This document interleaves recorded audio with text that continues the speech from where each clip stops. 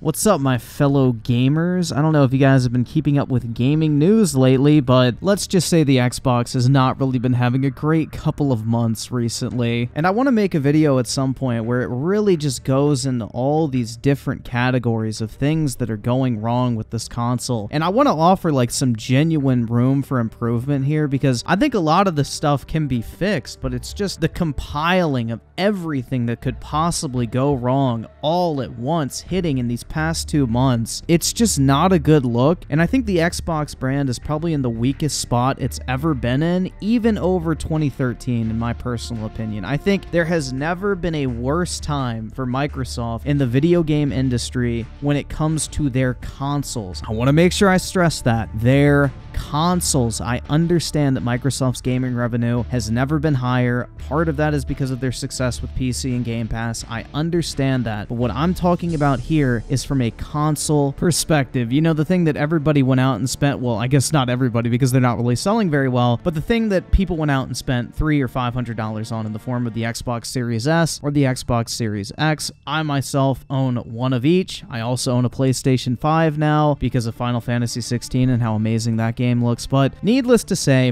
what we're discussing here is the console side of the business. Xbox, whether they want it to be something different in the future, right now it is still predominantly a console brand. That is what Phil Spencer got up on stage in 2019 and sold people the vision of. The world's most powerful console, the greatest games lineups in Xbox history that have never panned out the way that it's been planned, and an overall sense of disappointment from the people who listened to Phil Spencer and Microsoft's words, put $500 down, and went out and bought an Xbox Series X over a PlayStation 5 this generation. Now, Phil Spencer can say, well, console isn't our long-term plan, which in his recent interview is basically what he hinted at. You know, that's great and all, but why are you selling people something that you are not delivering on? That is the issue here. You know, Game Pass can be the future for Microsoft's gaming division, but stop selling hardware if you don't want to fulfill the expectations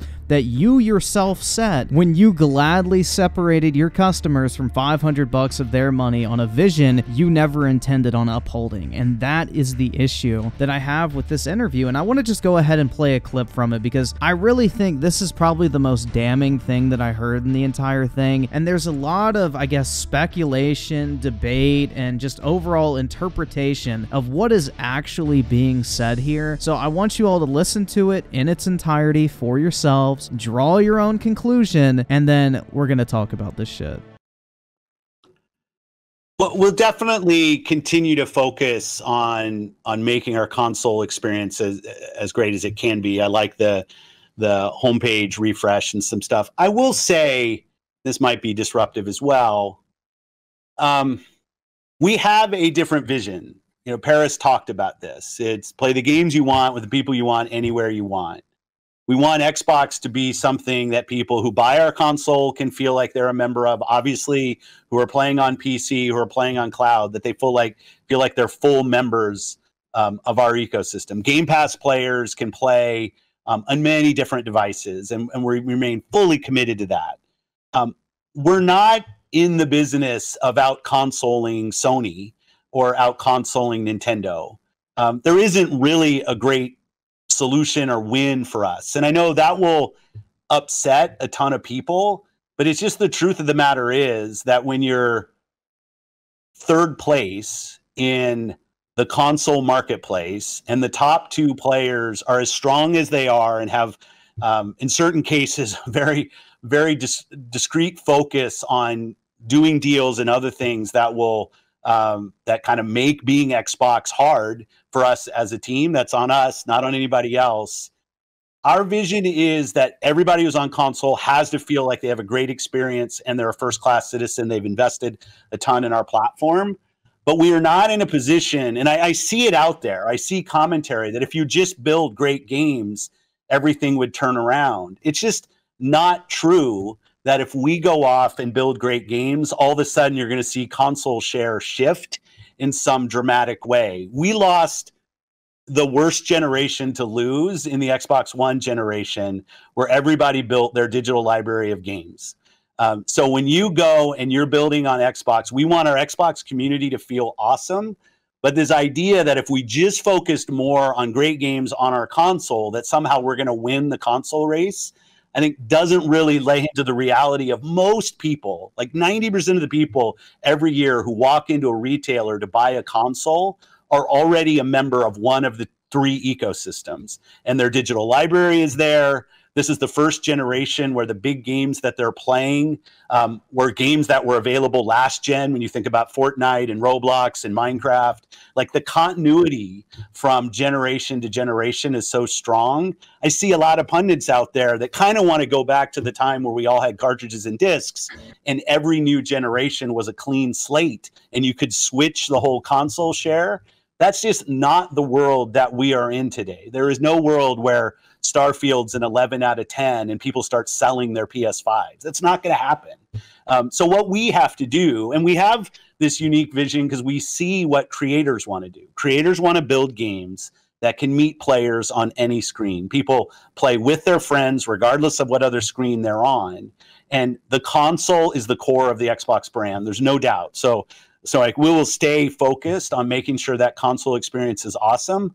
But I know some people want to hold us up of just being a better green version of what the blue guys do.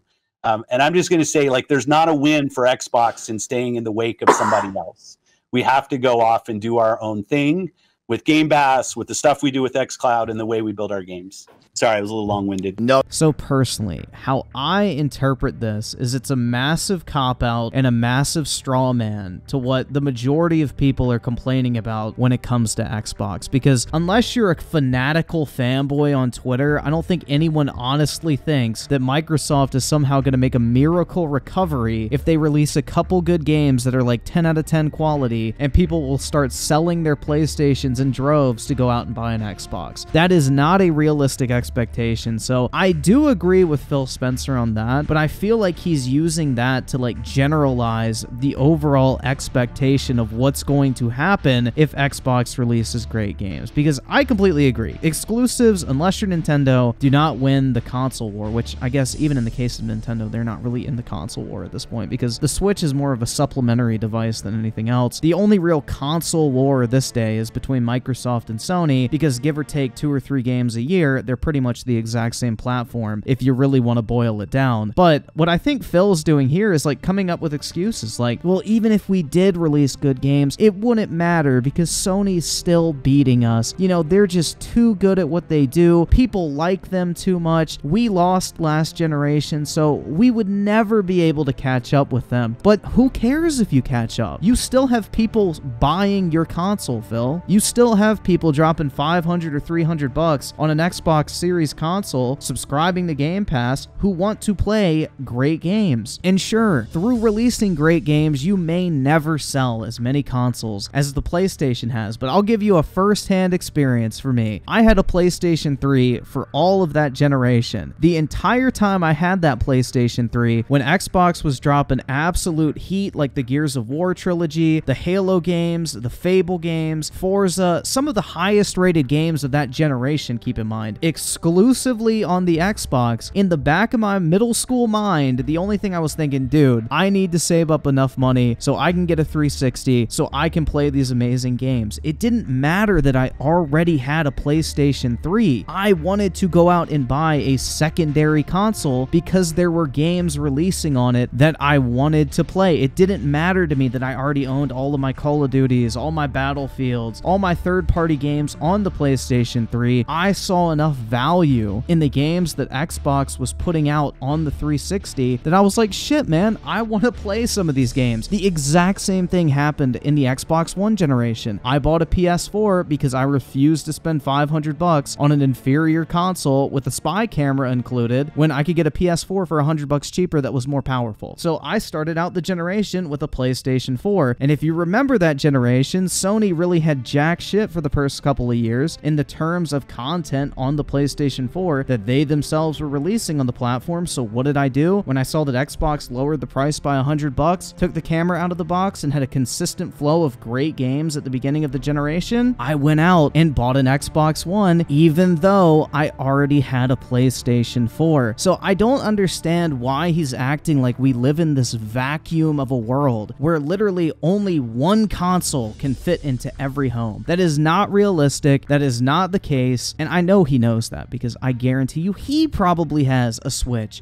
a PlayStation, an Xbox. In fact, he's mentioned that several times that he plays on almost every single platform. So Phil, we're talking about a console at the end of the day. We're not talking about buying like a Lexus and then expecting someone to go out a year later and buy like a second car like a Mercedes or something. We're talking about $500 consoles at the end of the day, or in the case of the Series S, a $300 console. It is entirely possible and very probable that if Xbox has enough compelling content on its platform, that there will be a number of people who, even if they already have a PlayStation 5, will go out and buy an Xbox Series console, regardless of the fact that they had a PlayStation 4 last generation and now have a PlayStation 5 this generation. Because if you all provide enough reasons to make people want to play on that console, they will go out and buy it. Look at the Nintendo Switch. The Wii U got absolutely battered that generation. What, they sold like less than 20 million units? I forgot what it was. The Wii U was a complete and total failure for Nintendo because one, it was a gimmicky console, and two, the actual release of games was incredibly slow, and you know, you would go like an entire year sometimes without a release from Nintendo when it came to exclusive content. But look at the Nintendo Switch. Nintendo buckled down, got their studios in check. They've put out an insane number of exclusive titles that have a certain quality standard that, you know, when you go out and buy a Nintendo game, 9 out of 10 times, it's going to be great quality, you're going to have a good time with it, and you're going to be happy that you went out and bought a Nintendo Switch, even if you already own a PlayStation 5 or Xbox Series X console. So why can't Xbox fit into that role? It doesn't matter if you never beat them. All that matters is you're in the fight. Like, do something. Give people a reason to want your product, because you're not doing that. Like, people will point to Hi-Fi Rush. You know, that's great if you enjoy the game, but Hi-Fi Rush is a AA at best indie tier game that is about 5 to 8 hours from what I've heard. That is not the reason why people went out and bought a console like the Xbox Series X that was marketed as quote-unquote the world's most powerful console. It is up to Microsoft, just like it is up to Sony and Nintendo, to produce first-party software that showcases the potential of that hardware they sold their customers. And in the case of Microsoft, their first next-gen only AAA release, keep in mind also for $70 AAA release as well, was a complete and total technical mess on the quote-unquote world's most powerful console. And when you're looking over the fence at, you know, studios that Sony has that are releasing games like God of War Ragnarok, Horizon Forgotten West, you know, Demon Souls remake on the PS5, you're looking at games that look incredible. You're like, wow, I see a generational difference here between my PlayStation 4 and my PlayStation 5. Sony is getting their studios to actually take advantage of the hardware I just shelled out several $100s for. But when you look at a game like Redfall, you're like, this looks like it could run on the Xbox One back in 2013. There's nothing graphically impressive about it. It doesn't even run at 60 FPS, which Phil Spencer in this interview basically admitted is going to be months down the line of actually coming out once they actually manage to address the technical issues with the game aside from the terrible frame rate. So it's just not a good look. You guys are giving everyone a reason to not buy your console, and I understand Microsoft wants to move away from the console model. They want to become like games as a service, the Netflix of gaming, whatever the hell you want to call it. I get that. But the problem is they sold people on the traditional console model. They got up on stage and promoted the Xbox Series X as the world's most powerful console. They have not demonstrated that capability whatsoever in any of the games they release from a technical standpoint and also from a quality standpoint. Sony and Nintendo are running laps around them when it not only comes to quantity, but also quality. And that's the issue here. If Microsoft doesn't want to compete with Nintendo and Sony in the console space, why are you releasing a console that you directly compare to other consoles in the console space? Why are you misrepresenting people on everything you're selling? And Phil even owns up to that in this interview, basically admitting that they willingly misrepresented the nature of Redfall's gameplay and showing off PC footage and acting like that was going to be representative of the gameplay experience you're going to get on the Xbox Series X. In terms of lessons learned,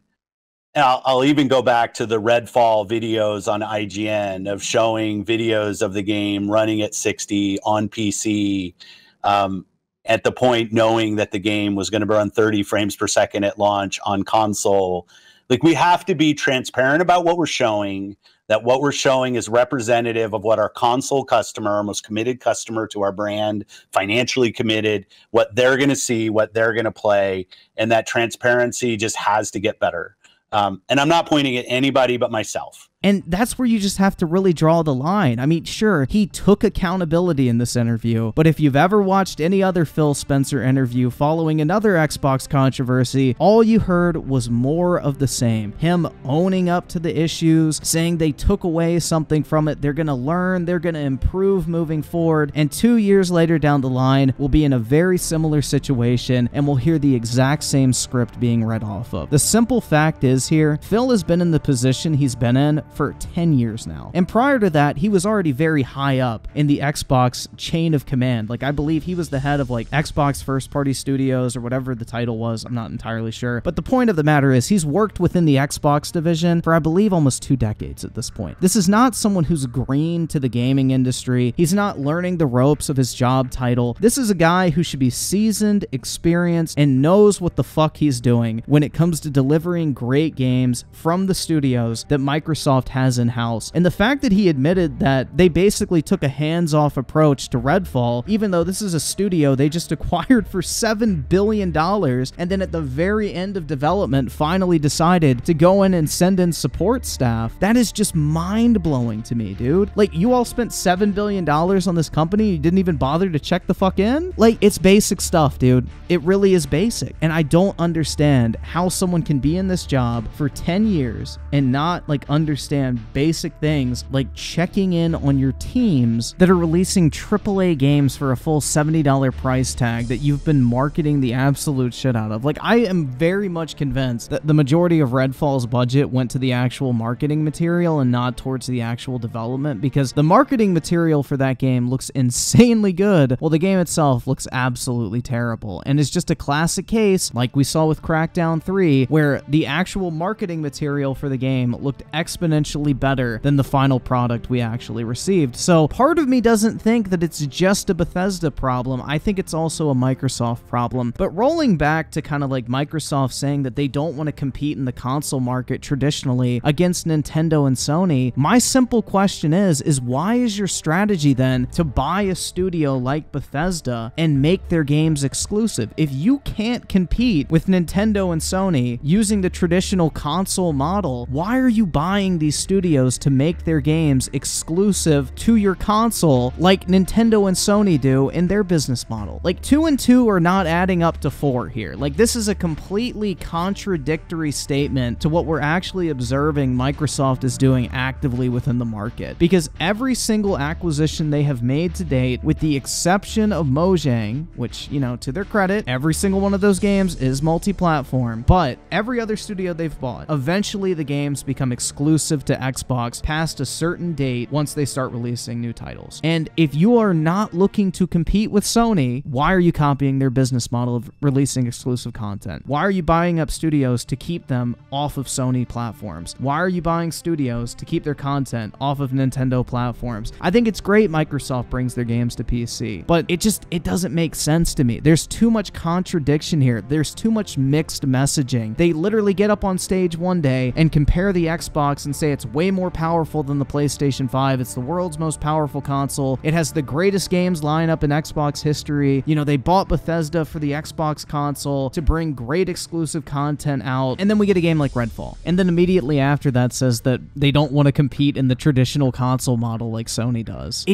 It doesn't add up to me, man. And you know, Phil Spencer is more than able to change the direction of the company, but there needs to be some consistency. This should be something that you do next generation. You don't sell people on a $500 console and then just, you know, when things don't go your way, you just abandon ship, give up all hope, and go, oh, what's the point of trying anyway, man? We're just gonna lose. Like, it just seems like Phil Spencer has seen way better days, man. He just seems defeated. He's down. And I mean, at one point in this interview, he's literally hinting at the fact that he's basically on his last, like, I guess, chance here, where basically there's a pretty good probability that someone else may take his job at Microsoft. Right. And you know, I guess at some point I will have enough knocks against me that it's somebody else here. But you know, this entire thing is just wild to me, man. And this is why I want to take some time and make just like an overall video again on the state of Xbox, which I kind of did a while back, but holy shit, man. There's really just too much to unpack here. And I feel like I could make like probably an hour to 2 hour long video on this thing. I mean, hopefully it doesn't turn out to be that long, but I just needed to get some stuff off my chest, man, because I really do want Xbox to do well, because I love Xbox's franchise. I would love nothing more than to be enjoying a new Gears of War game, to be enjoying Halo Infinite, to be enjoying the next Fable game. I think the concept of Avowed sounds incredible, like Obsidian's take on a Skyrim-like game. That sounds awesome. I want those games to be great, but when you look at a game like Redfall and you look at the fact that someone like Phil Spencer is basically willing to let that game go out the door and essentially shoot it in the back of the head before both feet can even pass the threshold because they released it in such a buggy, broken, incomplete state, it just doesn't give me any sort of hope, man. And it's just really sad to see. And I'm not even saying that Phil Spencer should lose his job, because this is the thing I don't think many people are thinking about. It's like, who's going to take his place if he does lose it? Like, who are they going to promote? Are they going to bring in Matt Booty? It doesn't really seem like he does a very good job. Who is going to replace Phil Spencer? So I think people demanding that he get fired and everything, you know, take a step back for a second, because the person you may get could be even worse than what we have now, which I don't really think a lot of people are considering, because there are very few people in this world that are actually qualified to run a company like Xbox. I know it's very easy for everyone to sit back and play armchair CEO and pretend like they could do a better job than Phil's doing right now, but I guarantee you 99% of the people acting like they could would crack under the pressure in the first week and wouldn't be able to handle the day-to-day stuff that Phil is actually responsible for. So I want to give credit where credit's due. I understand the situation Phil's in. He's between a rock and a hard place, man. Like, he really does not have an easy out. On one hand, they're getting absolutely obliterated by Sony, but on the other hand, all of their failures are by their own self-inflicted wounds, and situations like Redfall only make that even worse. And it just begs the question of, is he the right guy for the job? But then it also brings up the question of, well, if Phil's not the right guy, then who is? Who can Microsoft tap into to fix this? And what's a realistic timeline for things to actually get under control? Because in 10 years, if they haven't been able to turn it around, how many more do they need? And will they ever get to the point where Xbox can actually compete with Sony, or even a majority of the AAA studios in the video game industry, on putting out consistent, high-quality games from their own internal studios? And that's where I think we are now with Xbox, and that's the main takeaway I have from this interview, is if I was an Xbox-only gamer or an Xbox fan or fanboy, whatever, I would not have high hopes after hearing this. This sounded very defeatist. It sounded like Phil Spencer was basically throwing in the towel. He doesn't know if he has any sort of job security at this point, and it just seems like there's no clear vision for what Xbox wants to be in this industry other than the bargain bin of games or the place that studios go to die. And that's the issue I have, and that is my main takeaway. This was par for the course for Phil Spencer's apology tours, and I really do not think this was a good look. If I were him, I would have skipped this interview altogether, because in reality, I think it did more harm than good. But anyway, guys, let me know your thoughts on this in the comment section below. I'm sure it will be a very, very fun conversation. But if you enjoyed this video or agreed with anything I had to say, make sure to smash that like button. I would greatly appreciate it. And as always, I do want to thank you all so much for taking the time out of your day to check out this video, and for all the recent support as well. You guys are the fucking best, and I really do appreciate it. And I will catch you guys next time.